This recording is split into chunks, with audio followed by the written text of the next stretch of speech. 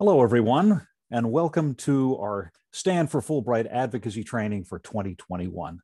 I'm delighted to have you with us today and all of the rest of you watching this recording at your convenience. I am joined today by Sarah Donovan, my colleague from Venable. Venable is our consulting firm, and they've been doing a terrific job for years. So welcome to you, Sarah. Thanks for having me, John. We are going to be chatting for about half an hour, giving you a briefing on the adventure that you're about to experience. So I want to thank Sarah, as well as her colleagues, Laura Naho and Chase Burgess, for their support throughout the year. I also want to thank Savannah Williams, who is our advocacy intern, who has been helping me to schedule all of these events. So many thanks to all who have made this possible. All right, we'll get started. All right, I'll kick things off. Today, as John mentioned, we're going to be helping you be prepared for your virtual meetings with Congressional Hill staffers. And hopefully after this, you'll feel confident, like you're ready to walk in that virtual room and advocate for the things that we're talking about here today. So we'll talk about how to prepare for your advocacy meeting. We're going to describe how you can tell stories, your own personal stories that will emphasize Fulbright as the great tool that it is to reconnect to the world and also to advance national security. And we're going to have a few slides on how to have an effective meeting and following up to make sure that you make the most of your time spent with those staffers. And then finally, we're going to discuss some of the updates with the program, so you feel confident in being able to explain the situation. If there's any questions that come up, that you feel ready to talk about those, and then some practical steps to remember, and John's going to handle that at the end. All right, so how do you prepare? Most of you, of course, already have great stories to tell, so we're trying to craft those stories in a way that advances our message. What I'd urge you to do is to go to fulbright.org/toolkit and explore some resources available to you, many of which will be sent to you, but this is important for you to examine on your own. The first is our message to Congress. We'll go through what that means and the ask that we're requesting. There is program FAQs, so tell them more about the Fulbright program, how it works, and what impact it has, both on our global status and here in the United States. There are resources for you to look at for the Fulbright effect in each state, so you can click on the state that you represent and look more into that. We generally find staffers interested in that, but we don't put it in their packets right away because we want to stay focused on your stories. And finally, a meeting report form that will be completed by a team leader. So all of you have been communicated with, you know who you're meeting and with whom. So one of the ways to prepare is to do some more research on your member of the House or your senator, especially on foreign policy, to get a feel for their voting record and their positions more generally and specific to the Fulbright and foreign policy. And of course, to prepare, just be sure that your camera and your Zoom link work, and so that you're ready to go. Let's talk a little bit about the political context that we have kind of swirling around us that'll help you figure out, like John mentioned, you want to be prepared, feel prepared, so that you know how what we're advocating for will fit into the bigger picture.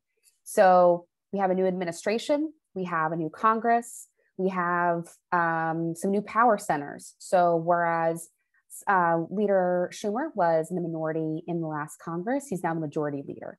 So we have kind of some familiar faces, I would say, but some new power players, as we like to call them.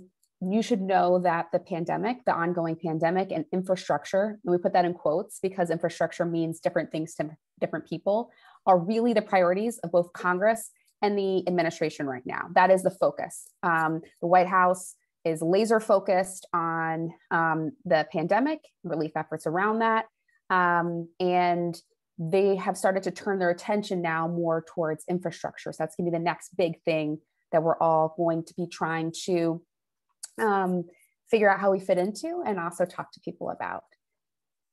So President Biden's foreign policy is a little different than President Trump's. They have different focuses, but he had an interesting quote recently, and he said he wanted to restore America's leadership in the world, rebuild alliances, and counter authoritarianism. I'm obviously changing the tense here. You can see the quote on the page here.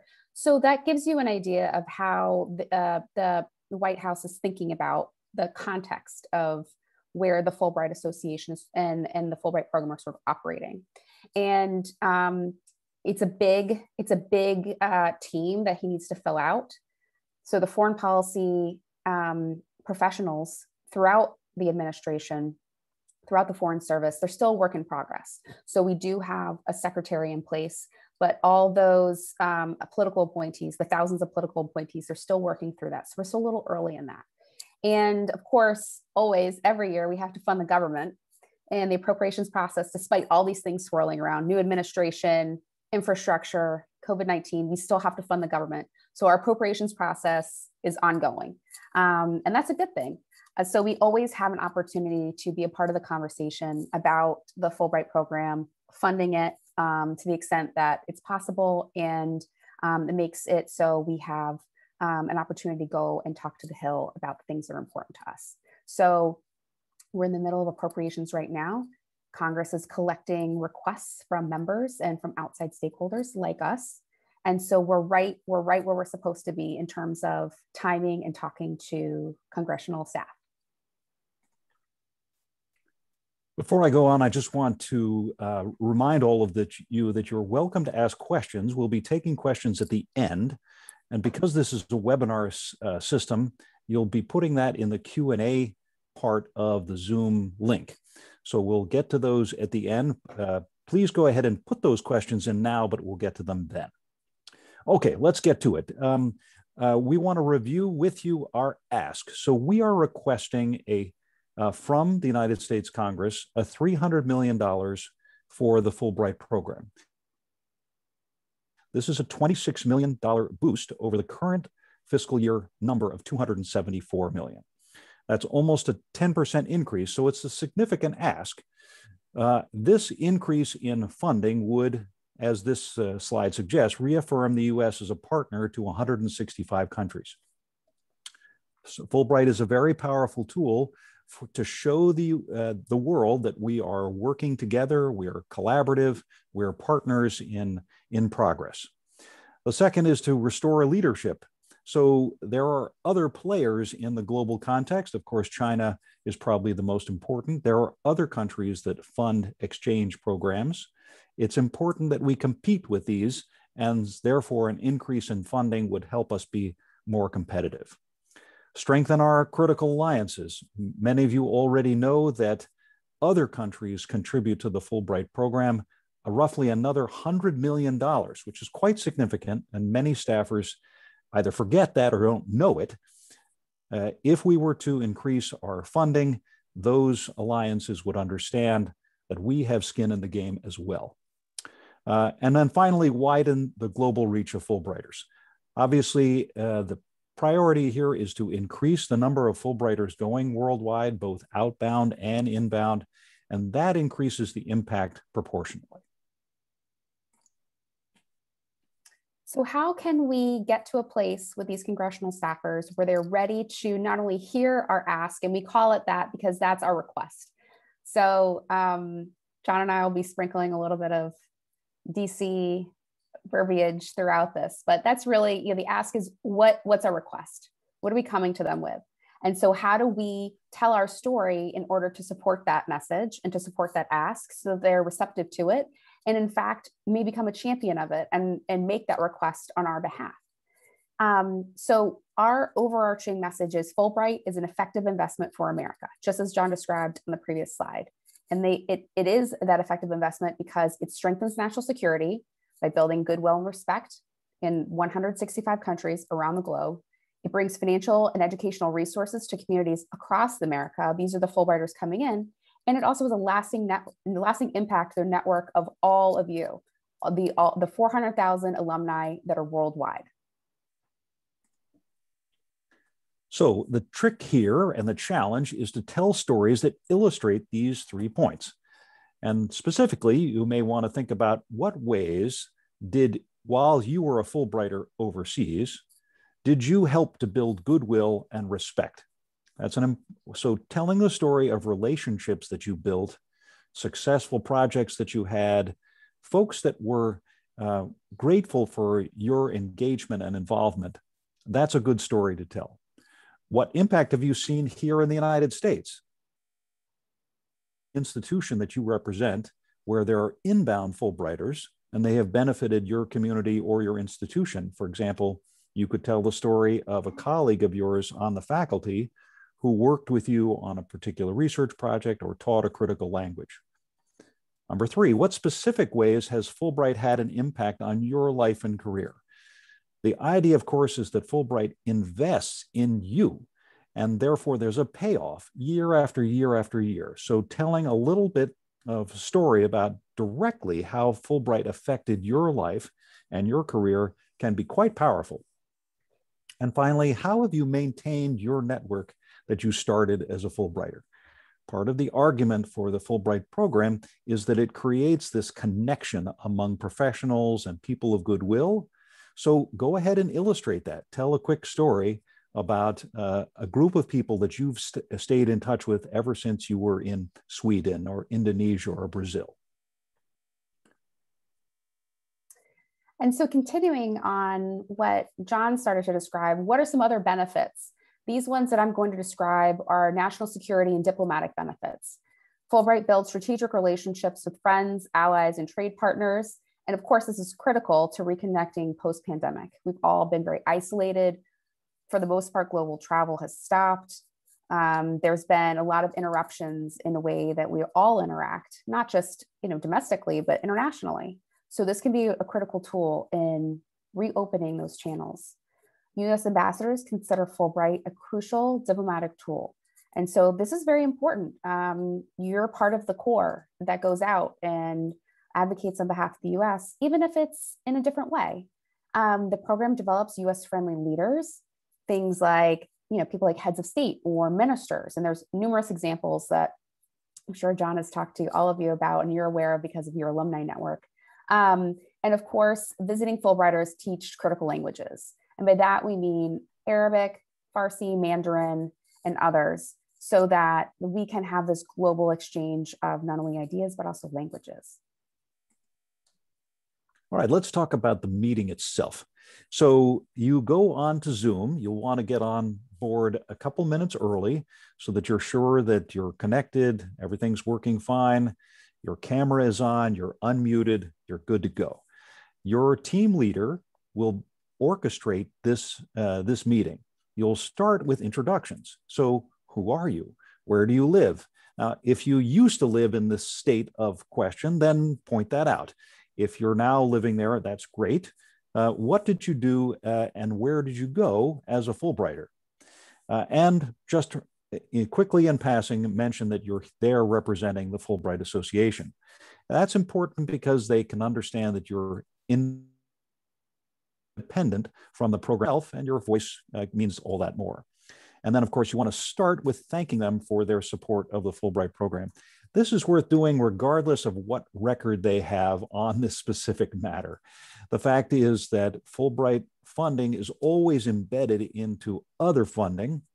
And so it's a little complicated to give everybody credit, but it's always a good idea just to thank them and their boss for their support, regardless of what their actual record is. Yeah, flattery will get you everywhere. So that's always it's good meeting hygiene.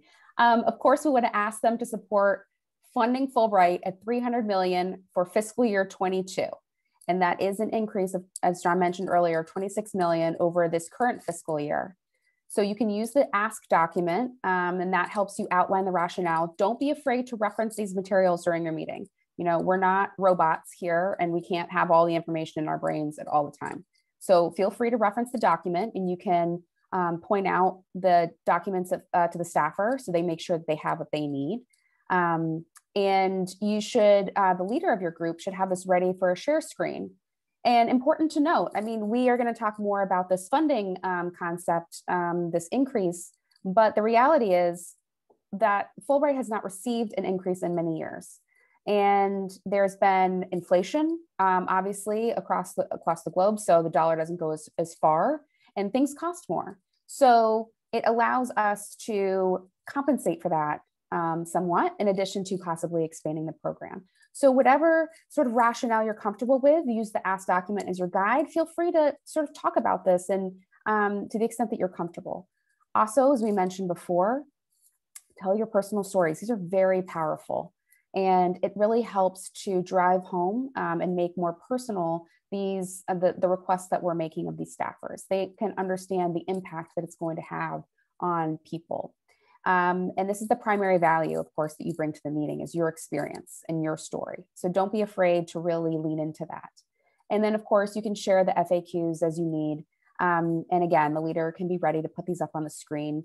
And these documents are an important part of the process because we call them leave behinds back when we were in person, but you literally left these documents behind with the staffer. So as they go back to their desk, they have all the documents, all the justification they need for the request. So as they evaluate it, they can justify it to their own boss, which is the member of Congress, and then further down the chain. So these are actually really useful tools, not only for us as advocates, but also for the staffers themselves.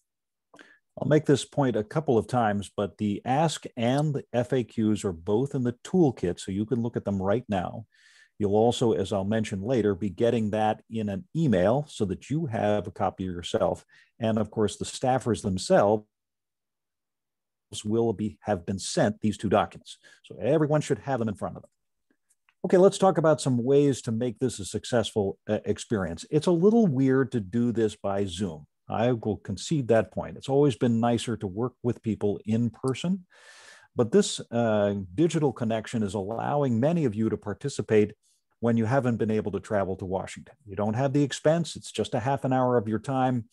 And many of you, of course, have experience with Zoom, like we're doing right now. And you'll be able to see each other's faces, which will allow you to orchestrate this a little bit more effectively than a conference call might. Okay, so how do you do this? Keep your roles clear. It's very important that the team leaders who have all been designated for your teams facilitate this. Try to keep things crisp and moving along. They basically ask people to introduce themselves. Okay, John. Okay, Sarah, why don't you tell your story about this? Making sure that people know when to speak. All of you need to know, of course, not to ramble on and on, but the leader can orchestrate this. Second point is keep this very positive. This is a positive experience and a nonpartisan one. These staffers, regardless of their partisan affiliation, will welcome stories from you. This is a non-conflictual issue. This is one where both parties celebrate the fact they can work together and agree on something. So go with that. That's a great feeling that you should take advantage of. Keep it short, as I just mentioned. Think about the story you want to tell. You might even rehearse it in a way as to keep it crisp, to get to your point without spending 5 or 10 minutes at it, which is, of course, far too long. And of course, stay on camera and remember you're on. These are some of the obvious things from Zoom. Does your mic work? Is your mute off? Let's not do that. Oh my God, my mute is on. This happened 100 times to all of us, but try to keep that in mind. And remember and take a look at what you're seeing. So is the background clear? Can they see your face? Have you positioned your camera in a way that's flattering? Let's talk about some of these take-home messages. You yourself are the proof that Fulbright is a good investment in America. So you're the real asset here, and don't discount what it is that you're bringing to the table. I know it can be perhaps a little intimidating to be talking to these Hill staffers because you're short on time.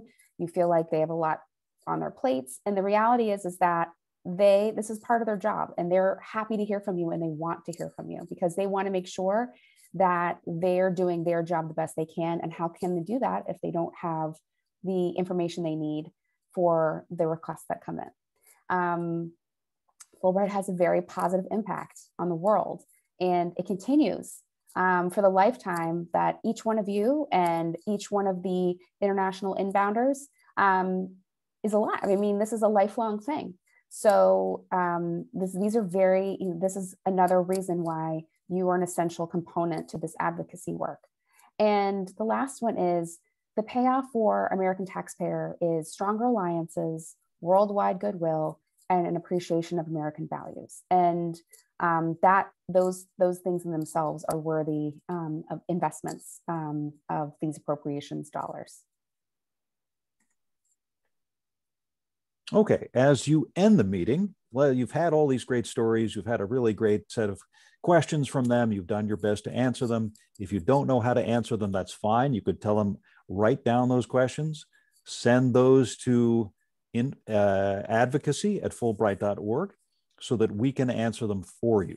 Of course, you'll want to thank them for their time and attention.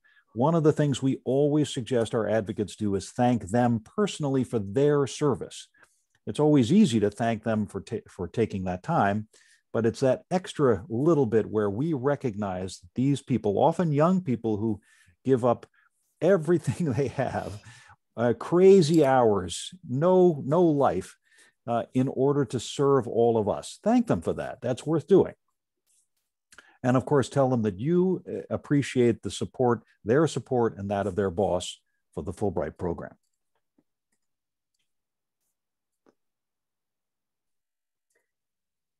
So here, John, do you want me to take this one too? Yeah, go ahead. Okay, sure. So after your meeting, these are some things that you can do in order to have an amplifying effect of your meeting. So you had the meeting, you talked through the ask, you made the connection, and you submitted the request. So what can you do to really make sure that you make the most of this?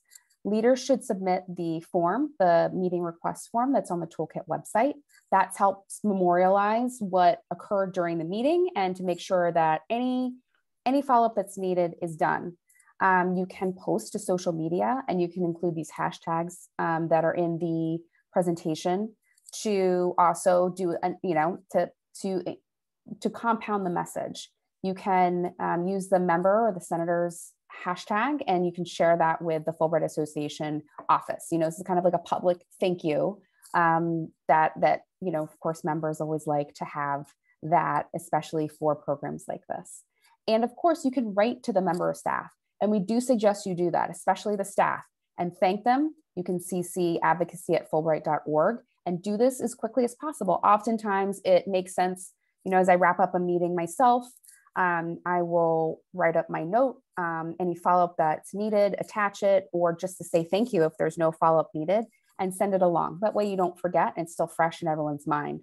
And it's okay if more than one person sends a note of thank you, but I can't tell you how much those thank you notes, how far they go, just in not only, of course, being polite, but also reinforcing the messages that you delivered during the meeting. This should be a little easier this time because you're not running around trying to go to the next meeting. You're not exhausted running all over Capitol Hill. And most of you have only one appointment.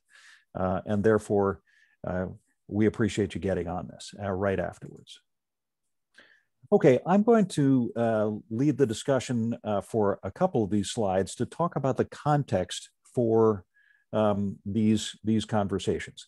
Now, it's important to know that the things that I'm about to share with you may not come up in the conversation. This is really something you can have in your back pocket so that you have a way to answer questions that arise. But it is pretty predictable, and this has happened in the conversations that I've had, for example, very recently with Richard Shelby's office, where basically their first question is, what's going on with the program right now? Because obviously international exchanges and travel are very difficult to do. Well, here are some things that you can say.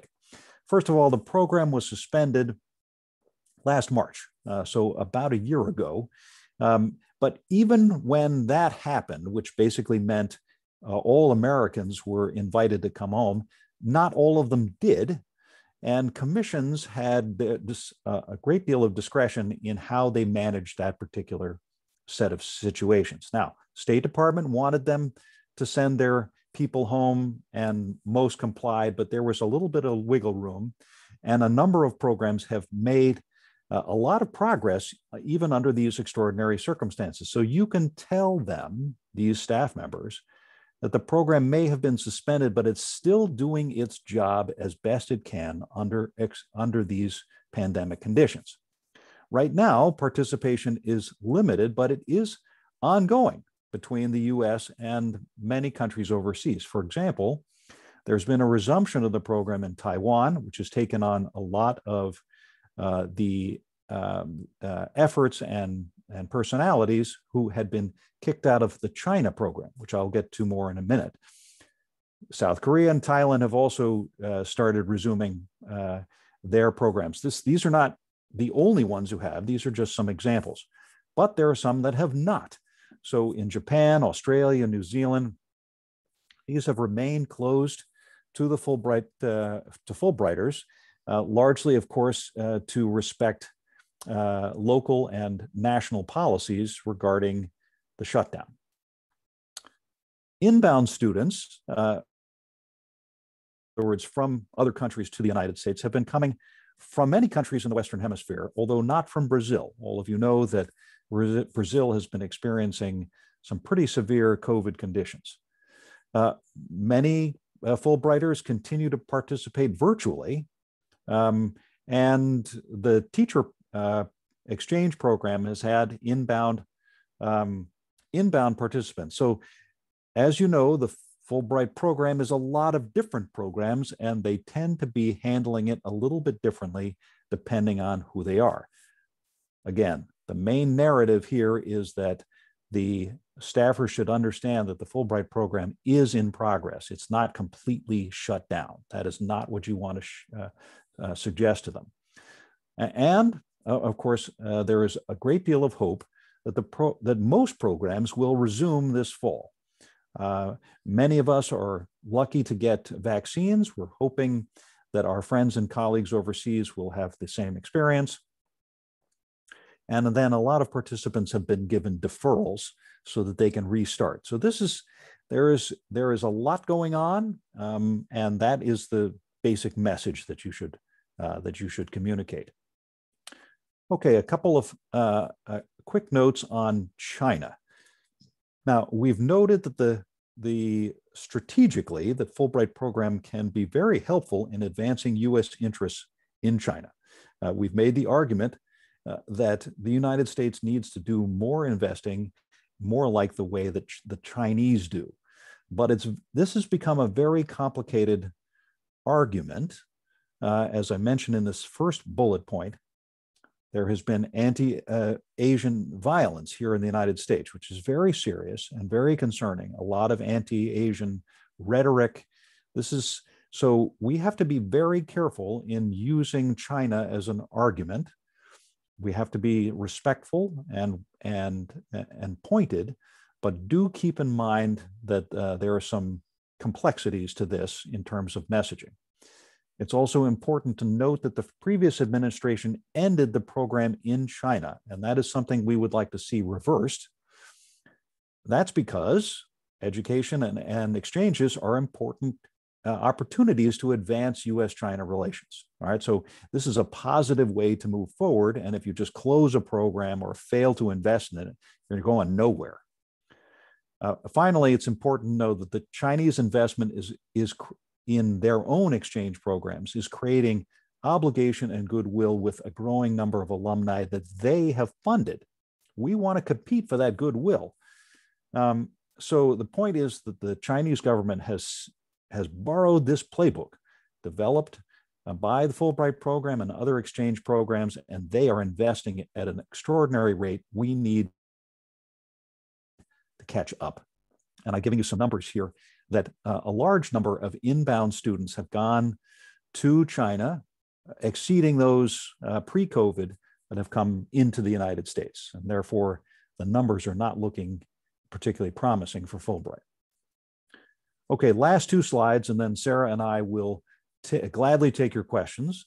So these are just some practical steps from now and through your meeting. So tomorrow, we hope to get to each one of you. Each team will receive an email packet. And in that packet, you'll find these things: a reminder of the time and the name and position of the person that you're going to meet with, so that you know you're meeting with David Thompson, for example. Therefore, you'll know a little bit about that person. And of course, remember when you're supposed to show up. There'll be a link to your specific Zoom meeting. Obviously, all of you have used this link to get to this workshop. There's a second tailored Zoom link just for your meeting, and that will be included in this email packet. There'll be, as attachments, the PDFs of the Ask and the FAQs that Sarah and I have been referring to. But as we mentioned, they're also available in the toolkit, so you can look at them right now. There'll be a list of team members. Teams vary in size. There's as many as 4 or 5 people on a team. There's also just 1 or 2 people on a team. You'll get to know who those people are. There, we will provide to you also a digital background that has the FA logo on it. You do not have to use this. It's just fine if you don't. Sarah and I are not using a background right now. So if your background is perfectly fine, then leave it alone, but that's just a resource for you. And finally, there'll be a link to a recording of this training session, as well as the slide deck that we've been talking through. I promised the last slide, and then we'll go to your questions. Okay, so what do team leaders do? Team leaders should be reaching out to the rest of the team. It's a good idea to touch base with each other in advance. Now, normally we would have done this during a regular advocacy thing where you would have met in the hall. Oh, hi, I'm John, I'm Sarah, et cetera. And quickly coordinate your storytelling. Here, there's no opportunity for that. So you have to make up for that by connecting to each other through email. I suggest that you schedule on your own. My office is not going to orchestrate this, a conversation you might have. That might be by connecting through your phone, just using the conference features on your phone, or set up your own Zoom, or a quick exchange of emails should do well enough. Be sure that you're on the call a little early. Again, be ready, cameras on, mute off, ready to go. You want to dive right into this. These people are very busy, and you want to get their attention, hold it for 20 to 25 minutes, and you're good to go. Have your materials ready. So on your screen, you should have those FAQs and the Ask that we talked about. Leaders should be ready to share their screen in case the staffer needs to take a look at it. We are sending it to them, but they might have misplaced it. And finally, if you have any issues, confusion, you wonder what's going on, you can direct your questions to advocacy@fulbright.org. Savannah is looking at that email site. She'll answer your questions. Also, pay attention to your email, because it's possible that while we have confirmed all of these meetings, they may have to move.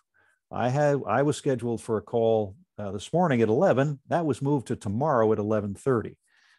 This may wreak havoc with your schedule, and if you can't participate at a new time, that's fine. Don't feel bad. Just let us know if it has been moved. Okay, so we'll try to stay in touch between now and the time of the call.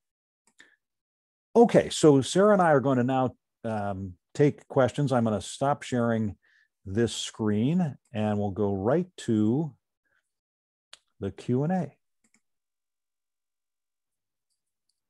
Okay, so let's see.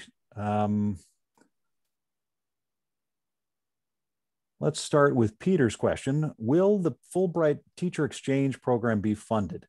Yes, it will be at a reduced level. We're pleased that the Teacher Exchange has been, it's apparently revived.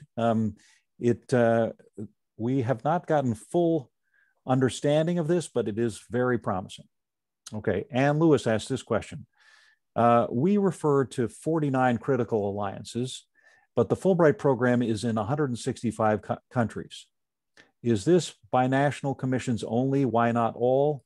So when we're referring to the 49, Anne, we're talking about those commission countries, those countries that tend to contribute financially, and that makes it essential. It's also worth remembering that about 80% of Fulbrighters are involved in the program through those 49 countries.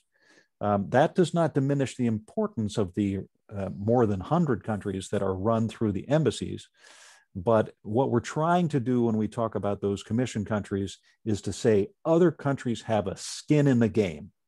They are involved, they are engaged, and they're financially supportive. And that's very, very unusual. Sarah, can you see this question from Matthew? I can. So, will the team leader handle the specifics of the ask? He brought up that it could get repetitive if everyone on the call asked for the 300 million. So I would say that it's not necessarily repetitive because you're just really bringing it home. So yes, of course, the team leader or whomever you all designate when you talk can make the initial request, but really all your stories and everything you're doing during that meeting are supporting that. So at any point in time, you can reference that and just say, and this is why it's important that Congress fund the request at its full amount or something like that. So I wouldn't be too worried if it comes up more than once, because you want to make sure you raise it at the beginning so they know what it is you're asking for, but then also make sure that you reference it at least one more time before you close to really drive it home. One practical thing Anne asked is, do staffers get the documents? Yes, we will send those to them in advance, not hard copies, but they'll get it digitally. Fernando asked the question about funding for the coming year. It is certainly the case, Fernando, that you could it would appear that because of the challenges of exchanges and limited travel, that interest in the program would be depressed. In fact, it has been the very opposite. The number of people applying to the Fulbright has actually skyrocketed, and a lot of the commissions are dealing with a lot of very active, creative programming. And that's exciting to see. A lot of digital stuff, a lot of careful workarounds. And again, the number of people who want to travel, as you might imagine, has gone up extraordinarily. So there is a great appetite for this. No one is thinking that in the long run, this will damage the program. It's time to get going. Can I add a little something, John, before you? Please. It's interesting that he raises this because it's a good point. If it's closed, then why are we funding it? And wouldn't there be money left over or something like that? I give the analogy of our public schools. Many of them at the beginning of the school year were completely shut down. And that actually didn't mean that there was all this money sort of left over because they were closed. There was actually an increased need for funding. And Congress appreciates this because we all have additional costs because of the pandemic, things, costs that you didn't have before. But it also means that these things, maybe they don't operate as they did previously, but they're still having some level of operations. And of course, those that are still overseas, they need funding as well. So I would argue that even though I could absolutely see how this could seem like it would be the case, it's been the opposite with not just Fulbright, but with other programs that the government is funding. Scott asked the question, what is the dress code? That's a good question. I would say just look business nice. I don't think it's necessary to look too formal. You'll find, I think, a lot of staffers are pretty casual. Most of them are working from home. There's a kind of rotational situation where some of them work in the office. Most of them work at home. They're trying to be safe as well. Sarah, here's another question about how long should our personal stories be? That's a good question. To give how long should 30 seconds? 10 minutes? What do you think? It's hard because we're not in person, so it's really hard to read the room. But I would say make them very short, and the reason is because you're going to want to do introductions. You're going to want to wrap this up. Usually, the meetings on the Hill would be we budget 20 minutes. They could be a half an hour. But you want to make sure that you get through all the information and then also leave plenty of time for dialogue. So I would as far as the number of minutes, I think it probably depends on how many people you have in your group. If you only have 3 people, you can probably take, 2 minutes, per person. But if you've got 5 people, I would keep it quite short. And kind of just get down to basics. Hi, my name is, I went to in these years and this is what I did.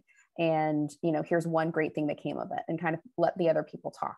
So I think it sort of depends on how many people you have, but try to budget for 20 minutes meeting. And then that leaves plenty of time. That includes the questions, that leaves plenty of time. And actually, John, that brings me, there's been some in the chat feature, there's been some questions raised. And one of them was, they asked us to give the importance of asking questions and listening to the senator or the House member's thoughts on Fulbright. I would, offer staff as well, as opposed to the participants from the Fulbright Association taking up the entire time with talking about the Fulbright. And that's a great point. And I'm really glad he raised it, because we want this to be a dialogue. We want to make sure that we get in our stories, we get in our ask, but really, I try to do as much listening as I can during these meetings as possible, because that is often where the value is. I kind of know what I think, but I want to know what they think. So that's a great point. Yes, we should get in our stories, but leave plenty of time for that interaction, for that dialogue, so you really get a sense of where they're coming from. And you'll also find that you'll want to be driven by their questions, right? Because some of these folks know a lot about Fulbright. And so some of the basics that you're sharing with them, they don't need. But I found that all of these people always ask really insightful questions, because they have to. Somebody's going to ask them soon, what did they learn from that Fulbright group? And they want to be prepared. Let's take a couple of other questions. What will the $26 million boost go towards? That's a very good point. So take a look at the ask document. This is basically a justification, our rationale for the increase. And you'll see that some of the points we've already gone through in this presentation. For example, widening the impact, very important. The importance of strengthening alliances by making a financial gesture, the importance of reconnecting to the world by investing appropriately. So these are and of course they would say, well, what are you going to spend it on? Mostly the answer to that question is increase the number of grantees. That's the simplest way to answer that question. Sarah, here's a question from Lonnie. Where are we in the budget process? When is a Biden budget proposal expected? And how does this sort of rhythm, how do we fit into the rhythm of budgeting and appropriations? So the president's budget, which is the budget that comes out of the White House and the administration, that's sort of the opening ask, from them. We usually get that anywhere from February to some years, it's late spring, early summer. It can be kind of anywhere in that time frame. Last week, the White House had said that we could see a quote unquote skinny budget this week. I don't know that we'll see it. What day is today? Thursday? Today's Thursday. It is. And we saw the infrastructure proposal. I don't know if we'll see that budget this week, but we should expect to see it soon. I think it'll be more high level. At the same time, on the Hill, the congressional offices are collecting requests from constituents, from stakeholders, from companies, from whoever. They're sort of in collection mode. And that's what we're doing. That's how we fit in, is we're participating in that process. Then what they do is they have their own internal deadlines, and those vary depending on the office, depending on if they're in the Senate or if they're in the House. And so they kind of collect those. And then the Appropriations Committee, and that's the committee that is in charge of the government funding, they're going to start doing their work and evaluating those requests and putting them together and adding them to a draft bill. And that's going to happen this spring. So after that, as far as a full president's budget, I think the White House has said maybe May for, that kind of line by line that I think we usually expect. But the committee process, the hearings, the markups, all that sort of thing will be like spring, kind of into early summer. And then they'll start really getting down, down to business. The goal is always to pass a budget, or excuse me, not a budget, but appropriations bills. There's 12 by September 30th, which is the end of our fiscal year. And of course, we all know that's not been happening for years. Nope. So maybe we'll have a continuing resolution, a CR. Maybe we'll have some bills. I don't know the answer to that yet. But what I think is the takeaway here is they're going to fund the government somehow. And we're right in the middle of where we're supposed to be in terms of collecting of requests. We are indeed. Two questions from Lauren Hershey. One is, do we mention the role of IIE, the Institute of International Education, and by extension, other vendors and partners in the Fulbright world? I don't think so. I think that you want to keep this pretty clear and simple. The Fulbright environment is very complicated, as all of you well know. That's really not an important narrative to bring to this. In fact, it might backfire.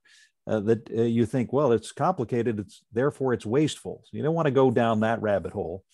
So best to keep it simple, focused on the impact of the program and on what you know best, which is, of course, your experience. You're not really there as an expert on the Fulbright program because you're not. You're a Fulbrighter, and you bring an important constituent voice to this advocacy effort. Lauren also asked, who heads up the program in the State Department? The Bureau of Educational and Cultural Affairs is headed by an Assistant Secretary of State. That was Marie Royce, who, of course, like all Trump appointees, was asked to step down at the moment. There is no one in that position. But we will, of course, see as that moves forward. Let's take some other questions. Sarah, are you seeing anything that you would like to go ahead and answer? Looking through here, they've multiplied as we've been talking. Do we know how much will be included in the Biden budget for the Fulbright program? We don't know that yet. If I had to make a very educated guess, I would probably say they would flat fund it. That's sort of the default. But we don't know that yet. And I doubt that we would see that in the first budget document that we expect out of the White House. I would probably expect that in the full president's budget, which we probably will see late spring to early summer, but I would say late spring is the optimistic one. We have a kind of secret weapon, if you will, and that is that Tony Blinken spent quite a bit of his childhood in Paris. This is a man who understands international exchange. This is who's lived the international life. And his wife, Evan Ryan, was Assistant Secretary for Educational and Cultural Affairs under the Obama administration. And therefore, she is an advocate for Fulbright. So the Blinken family might be our secret weapon. We will have to see. We don't yet know. Let's see, here's a good question from Jack Davis. Are we asking for the 10% increase in order to sustain the program, or will the increase expand it? Sarah made reference to this. It is the case that the value of the program has declined because it's been flat funded for about 10 years. And so if you do the math on this is basically a decline of about 17% in real value. And therefore, roughly a 10% won't actually restore all of that, but it will, of course, take us significantly in the right direction. It's not ideal, but it would probably also be foolish and a bit naive to make a proposal for 17%. Look, everybody's spending all this money all over the place, trillions of dollars to infrastructure. Why can't we get our share? No, we still have to be targeted and strategic and appropriate. I like Matthew's question about business nice. And he said that it's tricky for him because of his job and how he's fitting this Zoom into his life. And I would say, Matthew, show up as yourself. 100%, you're going to see a variety of, maybe you won't because you're only doing the meetings you're doing, but as someone that does these a lot, there's a variety on every Zoom. There's someone in a hoodie. There's someone in a sport coat. There's someone that's just kind of, I just have I've got my sneakers on and my jeans on below here. So I would say the important thing is that you're there, and I would not feel self-conscious about your appearance or your clothes. I think I'm excited that you've agreed to participate. I'm sure John is too. I know John is. And so I would say show up as yourself. That's almost 100% of this. I think it's just about, being comfortable and respectful, and that's it. It begins and ends there. You do not need to put on a suit for this. Very well put. Thank you. Thank you, Sarah. Joanne asked this question that she has a relationship already with her representative about Fulbright. They already know something about it. So what value are we adding here? Well, probably the most successful thing to say is thank them. All right. So one of the things that really doesn't happen very much at all on Capitol Hill is that stakeholders and those who benefit from programs go back to those who supported them and say, look, your support made a difference. It made a difference in the world. It advanced American interests, and it changed my life. I am grateful to you. That kind of feedback is always good to hear, even if you know everything there is about Fulbright. There is always something you can add to it, though, of course. There is the stories that you can add more texture and detail. I have found that even the most sophisticated staffers don't really know this component of the 100 million coming from other countries, that it's leveraged so successfully. There is almost no other program in the federal government in which foreign nations are contributing to our own program. It's quite extraordinary. So there's always a little bit of something you can add, at the very least, thanking people. There was a similar one a little bit further down. Richard was saying that in October, they were advocating for 274 million, and then shifted the ask to 300 in January of 2020, gained a commitment from the delegation at the time. So it was our request an extension of that, and was never voted on. So what I would say is it's great that you got that commitment. And just like John was explaining, just because they agree with you in the past doesn't mean you want to go back and reinforce that and say, we're still asking for this. Thank you so much for your support last time. We hope you will again support us this time. That number, the 300 didn't make it into the what was ultimately passed, even though there was support in Congress for that. And so even if it had, we would still go back and ask for 300. So even if we're asking for what we call flat funding, the same as before, we still want to go in and make sure that they don't, heaven forbid they decrease it. So I would say that it's not repetitive and it's not duplicative, that it's additive. Every time you go back and talk to them, you're developing that office as a champion. And I can say that whether I'm talking to people on behalf of Fulbright Association or another client, I talk to our champions and those that already agree with us just as much as I talk to those that I'm trying to convince to really solidify their support and see what other support we can offer them. Maybe they need some additional justification to help make that request come to fruition. And you can have that conversation with them during your meeting. A comment from Hazel Blackmore, who is the director of the program in Mexico, and then a question from Bill McComas. So the comment from Hazel is an important one. COVID and the pandemic, of course, have created many, many challenges for the execution of the program. There are all kinds of new procedures, tests, quarantine periods, a variety of challenges that to the administration and to the actual costs of running this thing. So it is, if the conversation goes in the direction of how are you managing with the COVID crisis, you can say it's proven to be expensive. When you try to administer under these circumstances, it can be a challenge. The question from Bill is about the coordination of the ask. So it's worth noting that our ask was developed internally, using, of course, our friends at Venable to discuss the appropriateness of this, but also consulting our Advocacy Advisory Committee. This is made up of many people from our community, including executive directors of various commissions. So our coordination with other bodies, IIE, FFSB, is more limited because we want to be comfortable with what we're doing and to express our voice. It just so happens, I've checked in with IIE, that our ask is quite similar to theirs. They're asking for 304. We're asking for 300. Our arguments are quite similar. So this is a happy coincidence, if you will, allowing us or staffers, especially on appropriations, to hear similar arguments coming from different voices. It adds credibility, it adds power. So I'm excited about that. John, there was a question up at the top about a practical question about when they advocate in person. In the past, I remember us doing this. We suggested they take a photo and post it to social media. And so I would say to Melanie and all of you, yes, I mean, you could take a screenshot. I would ask them if it's okay to take a screenshot, obviously, just like you would ask them to take a photo, and tell them why. And then, yes, I think that's appropriate to share on your social media posts.